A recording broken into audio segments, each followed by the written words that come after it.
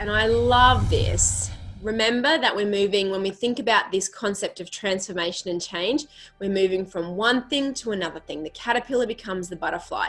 The idea becomes an image in your imagination as you build it, and through you, it becomes something you experience in physical reality. It doesn't happen outside of you. It requires you to grow. And as you grow, as you learn how to grow and transform and become the person that would naturally have that goal in spirit, in mind, in body, it physically manifests. There has been a transformation process that has occurred. Make sense? I love this graphic. Isn't it just so beautiful? And I love this quote that I found when I was researching for this. What a caterpillar calls the end of the world, the master calls a butterfly. What did I say at the start of this call? That you can always measure what you're giving up, but you can never measure what you're going to get.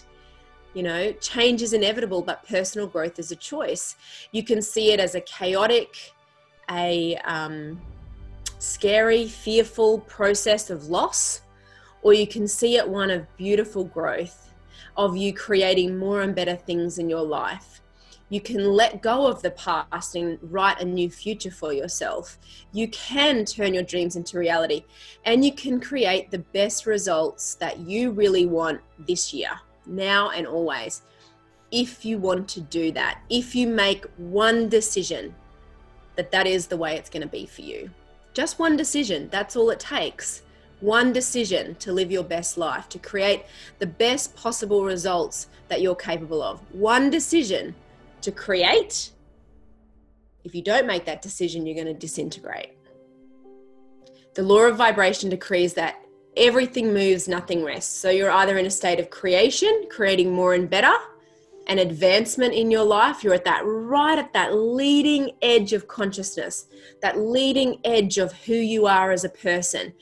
And you're rolling out the red carpet as you're walking on the edge of that red carpet. That's what growth feels like. That's what true creation feels like. You're going where you've never been before. And if you don't understand that, it's going to be very scary. It's going to feel chaotic, and you're not going to feel in control of it. And it might feel like that for you right now. It may not feel like a red carpet, but you're right out at that leading edge trying to make everything work. But it's chaotic, it's frustrating, it's scary. How can I do it all? Is this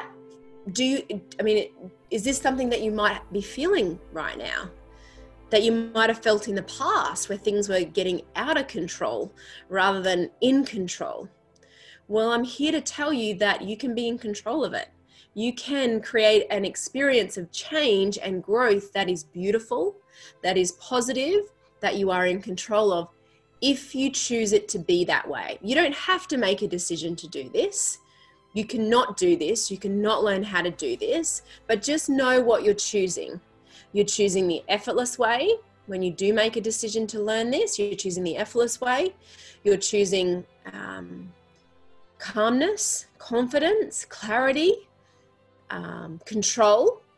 Or if you don't make a decision that you're going to create this way this year, then you're choosing what is already the status quo of the collective vibration of the world right now: fear, doubt, worry, chaos, confusion, uncertainty. So it's all a choice, and you are free to make that choice. And it doesn't matter to me what choice you make, but it matters to you what choice you make, because it's going to impact the course of your life. And that's what we're here to talk about today, you.